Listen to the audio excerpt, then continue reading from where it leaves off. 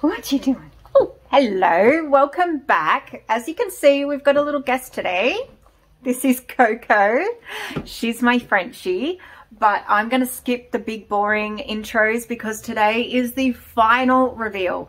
You guys get to see the painting all framed up at the end. So stay tuned and let's just jump straight into it. Let's get to it. Yeah. Yeah.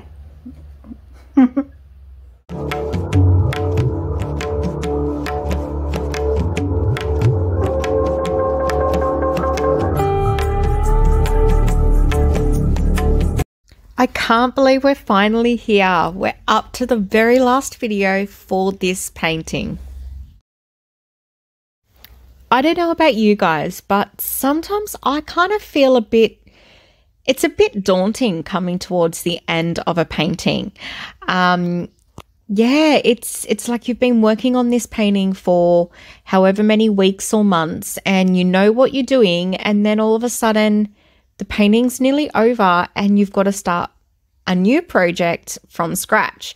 And I think it's the fear of the blank canvas. Like when you're staring at that canvas and there's nothing on it, it can be really, really overwhelming.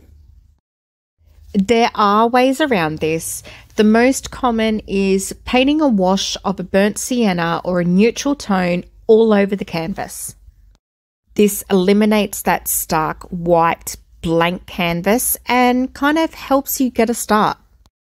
Back to the painting, I'm now blending all of these scaly bumps that I have put on the snail and just softening the edges between the two. So I know a lot of the common snails have their eyes on top of their antennae. However, when I sketched this out in the correct way, he looked really, really freaky. So I went with the more cartoony style of having the eye on the head. That's the beauty of being an artist and being a creator, is that you don't have to stick to the norm. You can make things look and feel the way that you want them to. There's no rules here. After a quick blow dry, I am using some drying retarder. I'm going to paint this all over the snail shell, and it will help the paint stay wet for longer and make the blending of this shell a little bit easier. I can't tell you how many times I have painted the ridges on the snail's shell. I had about 3 or 4 photos of different types of snails as my reference photos, kind of taking a little bit from each type of snail. But looking back, each snail was different and I couldn't work out how I wanted my ridges to look. So I ended up just doing it sort of horizontal and curving it slightly to give that rounded effect. And I think it worked well. Adding in some highlights and drying it off before doing my final washes. I'm using a burnt sienna for the snail's body and adding in a little bit of black underneath the shell where that deepest, darkest shadow will be.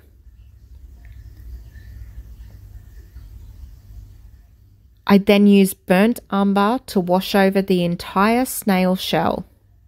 I did water down that wash to do the second part of the snail shell, just to keep it a little bit lighter than the rest.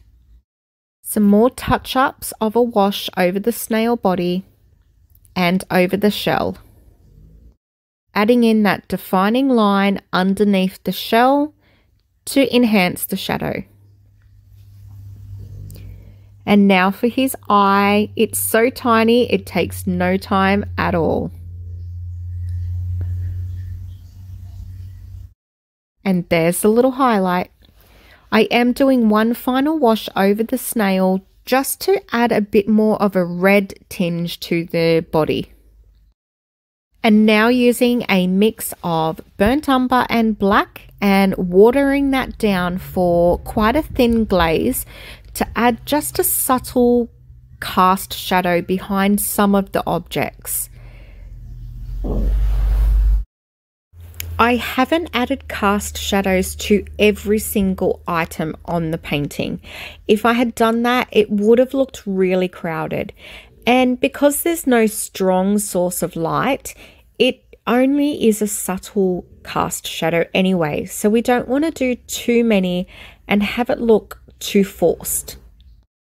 Keep your eyes peeled for a bonus video this week. I am going to be going through the process I have used to put this painting into a frame. And here it is. It's all finished and all framed up.